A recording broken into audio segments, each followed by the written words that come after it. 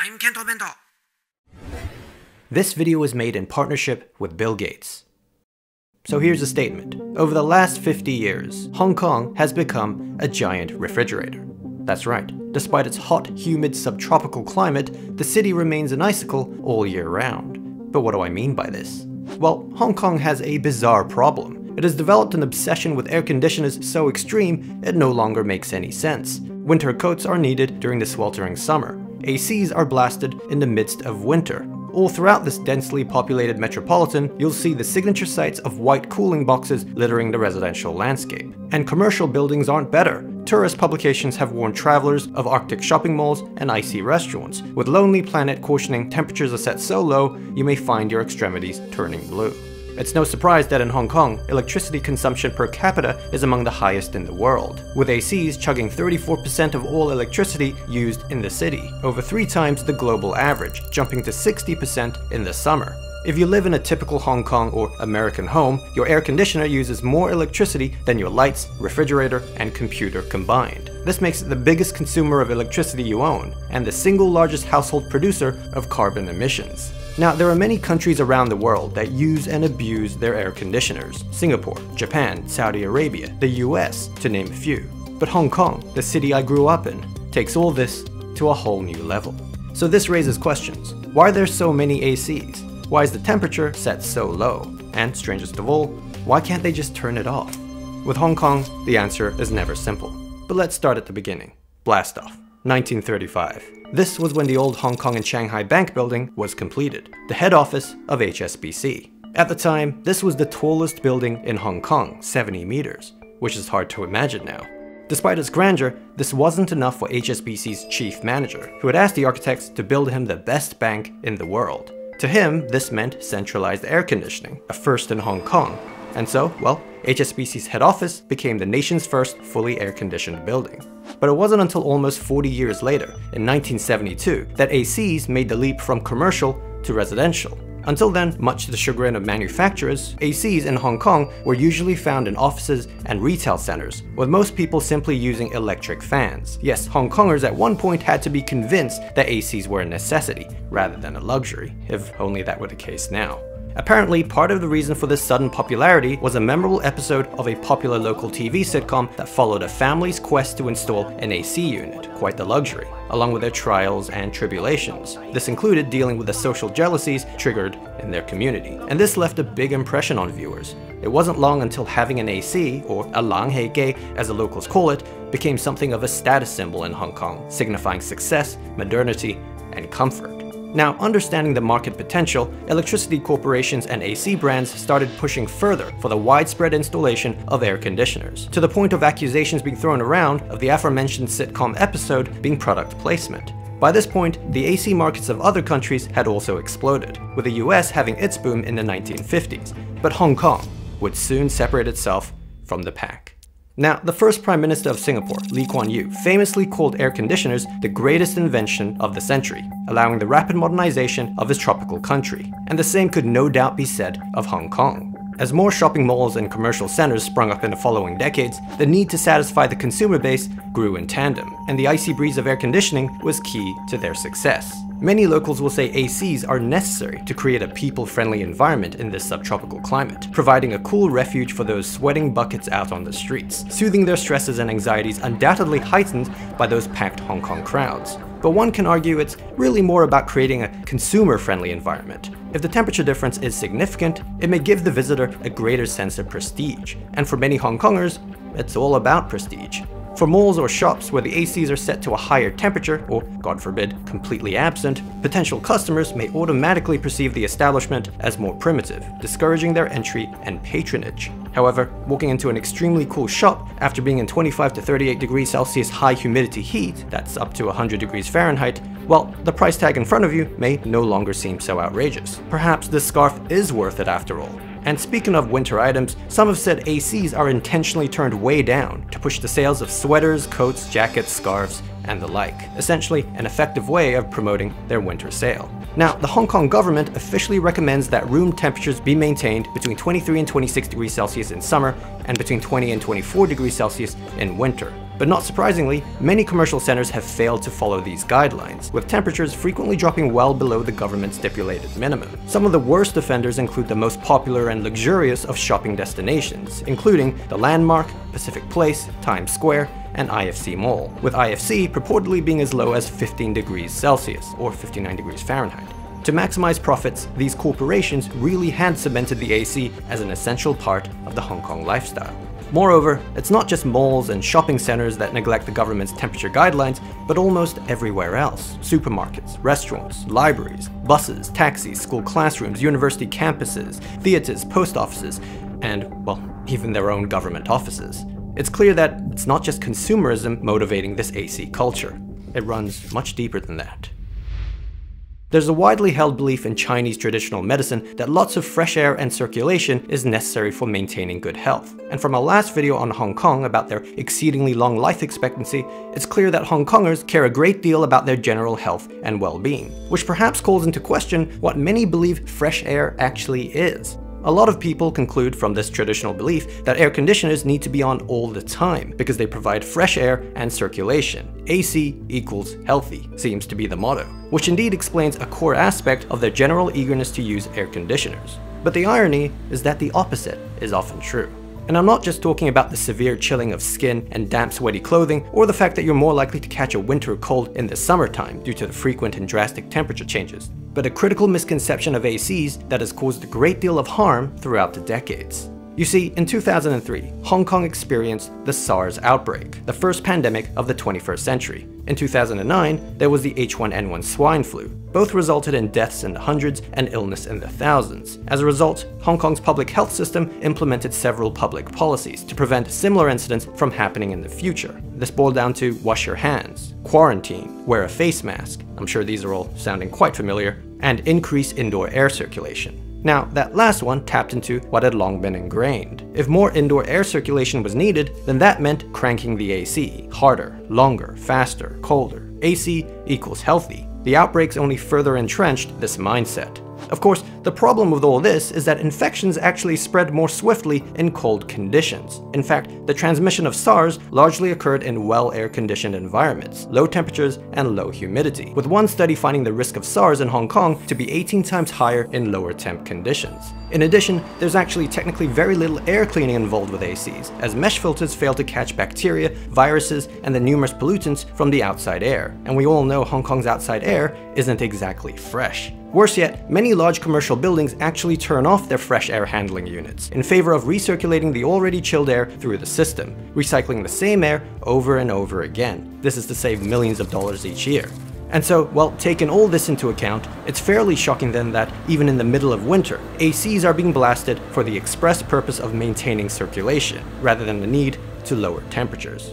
Now, imagine the further intensifying of fears along with poor practices with the emergence of COVID-19. But, well, you might be thinking, still, this isn't enough. This isn't enough to fully explain the excessive use of ACs on a systemic level. And you'd be right, because ultimately, as often the case, it comes down to cost.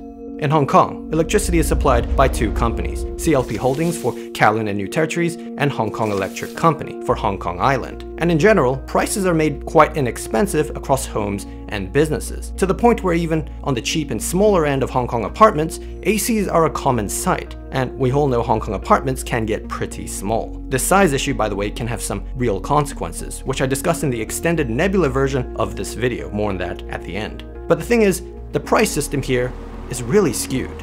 Breaking it down, electricity consumers are divided into three categories: residential users, standard non-residential users, and the bigwigs, high consumption non-residential users. The first two are charged progressive rates, as in the more electricity they consume, the more they pay, as one would expect. But for the last category, high consumption non-residential users, they're charged regressive rates. The more electricity they consume, oftentimes the less they pay, or at least the less unit rate they pay. So total cost declines substantially once a certain threshold is reached. This means quote-unquote large users of electricity pay proportionally less than small users. And who are these large users? Well, mostly the conglomerates, the ones that own those gigantic shopping malls, office buildings, and other commercial centers. So they're incentivized to crank the AC, whether winter or summer. One possible solution to this problem is for the government to unify these electricity rates for household and commercial users, so that households are no longer handicapped. That way, residential users don't have to subsidize the electricity bills of commercial users. But of course, as with politics, that's easier said than done. Now, with all that said, there's an even larger scale concern we have on our hands, and that's loop. You see, there's something that happens when millions of people turn on their ACs at the same time in a metropolitan area such as Hong Kong. A lot of excess heat gets pumped out into the streets. This results in something called the urban heat island effect, where the city gets significantly warmer than its surrounding rural areas. This in turn leads people to feel hotter, with a greater need to cool off, which leads to even more people turning on their ACs, and at even lower temperatures. This overuse of ACs creates a local feedback loop that ironically worsens the initial problem. But there's actually another larger feedback loop that's even more concerning here. With ACs being the single biggest electricity guzzler in Hong Kong and many other developed nations, it's resulting in unprecedented levels of carbon emissions. As we burn fossil fuels to generate electricity for all that AC use, we pollute the atmosphere with huge amounts of heat-trapping gases, like carbon dioxide. This warms up the surface temperature of Earth, making us hotter, and this feeds the need for more air conditioning. Once again, a vicious cycle. Cold air heating the world. This is the awful irony we're facing. And obviously, it isn't unique to Hong Kong. Looking at surrounding countries, this growing dependence on cooler air has already made the Asia-Pacific region the largest global air conditioning market, selling roughly as many units as the rest of the world combined. In total, that's 1.6 billion AC units worldwide, enough for 1 for every 7 people on Earth. Here's the scary part. Air conditioning today is concentrated in only a small number of countries. Most homes in the hottest regions, predominantly those in developing nations, have not yet purchased their first AC, and income and living standards are rising fast in these emerging economies, meaning AC sales are shooting up. With this comes rapid industrialization, as we've seen time and time again, inevitably leading to hotter cities and, of course, increased demand for ACs, more feedback loops. At this rate, worldwide electricity demand for cooling will more than triple by 2050, with 2 billion tons of carbon dioxide released annually. This translates to 5 billion AC units in operation around the world, making them as ubiquitous as mobile phones today, with China, India, and Indonesia accounting for half of the total number. We are on an ever-worsening trajectory, with the solution most people turning to being part of the problem. Now fortunately, there's a sustainable path to the future of cooling that doesn't involve taking everyone's air conditioners away, but it's going to be difficult. Installing more efficient cooling systems is the place to start. With air conditioning relying on century-old technology, it's perhaps unsurprising that they're often energy intensive.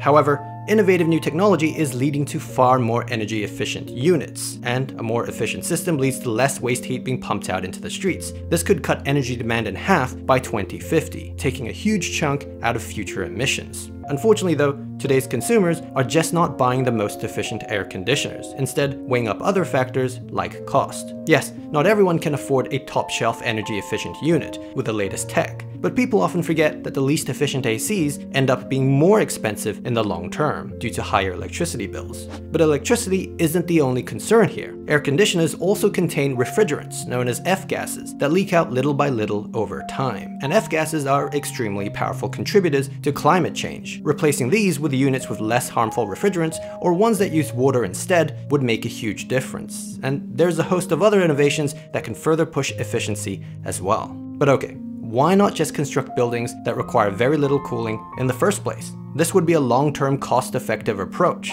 After all, many of the concrete and glass cages in today's metropolises are unable to withstand heat waves. How about then bringing back some of the pre-AC architectural techniques that have cooled buildings in centuries past, but with, of course, modern technology? Taking inspiration from some of these bygone methods in addition to retrofitting older buildings with proper ventilation would certainly go a long way. By the way, more architectural innovations relating to climate change are highlighted in my video, How to Save the Maldives. If you're interested, you can check that out. However, for truly effective change, we need good policies in place. We need legislation to ensure minimum energy performance standards, energy labels for ACs, and updated building codes and standards, just to name a few. Unfortunately, it seems to have escaped the notice of most governments today. Even in countries who do set minimum efficiency standards for ACs, they're often outdated and unenforced. This certainly is the case for Hong Kong. If only government policies kept up with the times, it would quickly and greatly assist in influencing the kinds of change that the severity of the crisis demands on a systematic and global scale. Now, as for action we can decide to take ourselves, well, there's always reducing or eliminating our dependence on ACs. Even one voluntary night without air conditioning can be important for influencing future behavior, as well as lowering carbon emissions, which is the whole idea behind the annual Hong Kong energy saving event dubbed No Aircon Night, organized by local environmental group Green Sense. Their latest event saw 90,000 households, 246 companies and organizations, 287 schools, and 49 universities take part. Now, that's a great start. But well, with air conditioning in Hong Kong accounting for 34% of its total energy consumption, as mentioned over triple the global average, it's still very much a city wholly reluctant to give up its cool air. Hong Kong is a fridge of a city. But it's not too late to thaw. And it's not too late for the rest of the world. Our planet is at a crossroads. The United Nations climate body IPCC has warned we only have as little as 10 years left to avert our climate catastrophe. If we are to meet their recommendations to keep rising temperatures below 1.5 degrees Celsius, our addiction to electricity excess has to stop. And not just air conditioners, but any device running on fossil fuels. We need to get from 51 billion tons of total carbon emissions emitted per year to zero. Zero is what we need to aim for.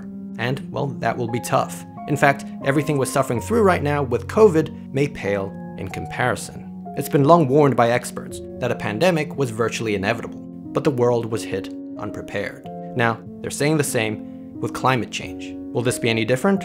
Only time will tell. But if we start now, allowing science and innovation to lead the way, and making sure our solutions reach the poorest and most vulnerable, we might just make it through this time without catastrophe. This video was created in partnership with Bill Gates, inspired by his new book, How to Avoid a Climate Disaster. You can find out more about how we can all work together to avoid such a climate disaster by clicking the link below. As for the extended version of this video, you can check out Nebula. There, I add an additional chapter, Cage, about how Hong Kong's tiny apartments and office spaces further contribute to their AC problem, as well as some, well, personal grievances. It's a very important issue, climate change, so I do encourage you to explore for yourself what's facing us in the coming decades. And well, this book, How to Avoid a Climate Disaster, for me, has been a real interesting read, really helped with the making of this video. So big thanks to Bill Gates for partnering up with us. And of course, thank you for sticking around to the end. If you want to help support this channel, reminder that every merch order comes with a free month of Nebula, so please check that out. Anyway, that's it from me. Take care, turn off your ACs, and I'll see you in the next Asian video.